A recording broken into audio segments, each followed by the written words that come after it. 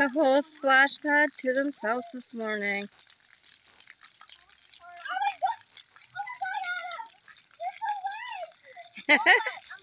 That's okay.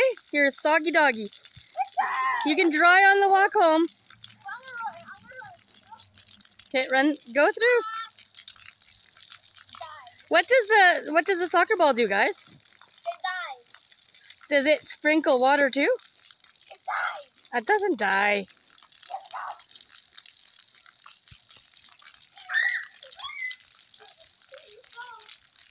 So does it shoot water at you guys?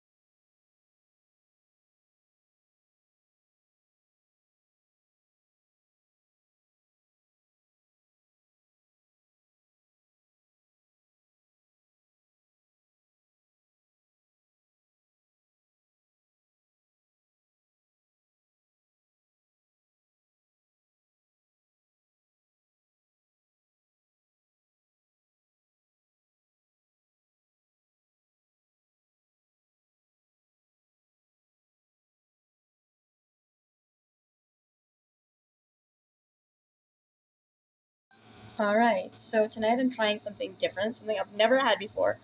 But recently I've seen it on YouTube and I looked up a recipe and it looks like a winner, like a tummy pleaser, I guess you could say. Rob really likes meatball subs, so tonight we're going to have meatball sub bubble up bakes.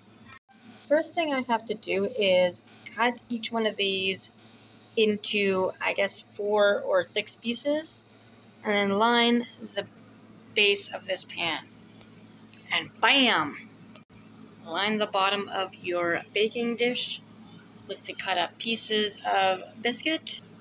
Next, we top with frozen meatballs. I'm just using the Marketplace brand from Walmart.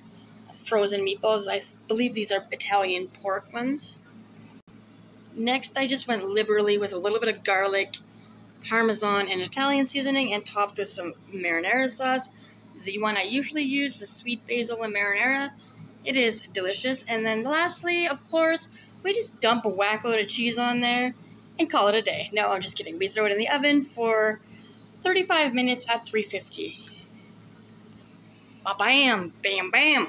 Okay, so now we did the cheese and I've sprinkled some of the parsley on top for presentation. And now she's going in the oven. It's actually pretty early to be making dinner, but truth be told, it's looking pretty ugly out there. I think we narrowly escaped a storm when we were at the park and crafting, but I've heard a couple cracks of thunder and yeah. Look at this bubbly goodness. I'm actually quite excited to dig into this. Maybe I'll post a review video. Or maybe I'll just tell y'all how I like it.